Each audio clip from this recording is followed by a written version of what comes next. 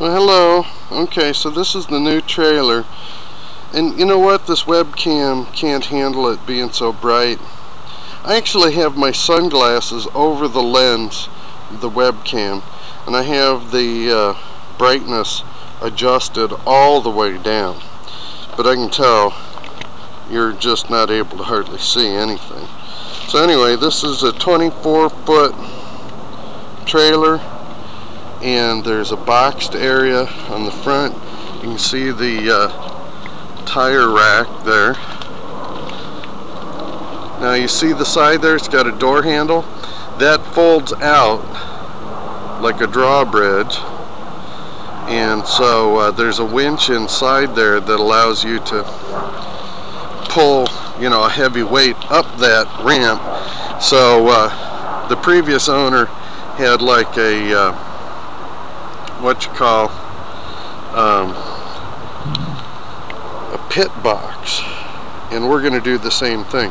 That little pit cart that's hanging off the back, that would fit in there, but we'll probably come up with something more substantial.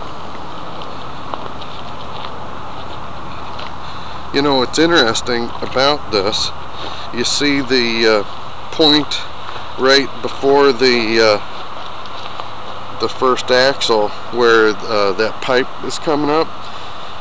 That's right about where the front bumper would be. So in other words, that's where the car would fit, and then that whole area there is for storage space. So we could actually expand that out and enclose that quite a bit, and it's fairly low. It's not even 6 feet tall. So in other words, above there, let's see if I can demonstrate, in this area we could actually put the tire storage or something there, and then go up and back and down that way. Or for example, you could have your tire storage cantilevered here above the hood of the vehicle. So 24-foot twin axle, it's got electric brakes, came with a load leveling hitch which is on the back there. It's got a battery, and it's got 2 winches, and I think I can take a peek inside here. This is the swing open door on the other side. I'm going to take the sunglasses off so you can see. I mean, it's really well made. Now, you know, when the guy decided it was time to sell, he thought about painting and didn't, so that's fine. I'm going to go ahead and paint. So you can see the door on the other side of this area that lays flat.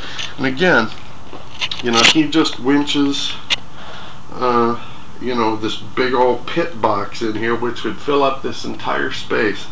So we may very well do something quite like that. Put the sunglasses back on. So there's a couple spare tires that are in the tire rack there, and it's got a wooden bed. The thing is made out of tons of steel, so it's really well made. And I found this place to park it exactly 3 miles away from the house. As a matter of fact, you can see the top of the hill that I live on in the distance there. So 3 miles away, $75 a month, easy access, not bad.